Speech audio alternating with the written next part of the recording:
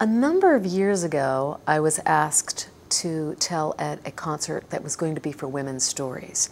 And the featured teller that year was Judith Black. And I was on the stage with 3 other women that all had recordings. I was the only one that didn't. And I was feeling a little nervous about playing with the big girls. I wasn't quite sure if I was ready for that. So when I got up on stage, something happened to me that had never happened before and never happened since.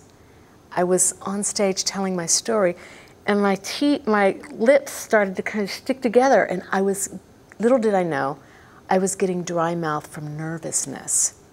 And I didn't know what was happening. As I'm telling the story, I'm like, oh my God, what's happening? But afterwards, we had a little gathering. It was a tailspinners party. And while I was standing there, Robert Beekman came up to me. And he gave me some suggestions on my story. I had some music involved in it. And he gave me some great suggestions.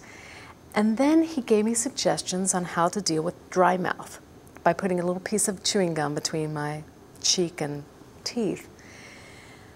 Well, later that evening, he came up to me and he was concerned. He was worried that he had hurt my feelings in some way. And as I started talking to him, my eyes started to well up. I didn't know that I was so emotional.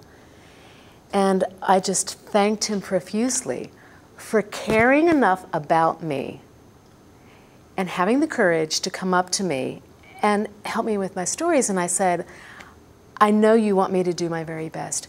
And he said, yes, I do. I do want you to do your very best.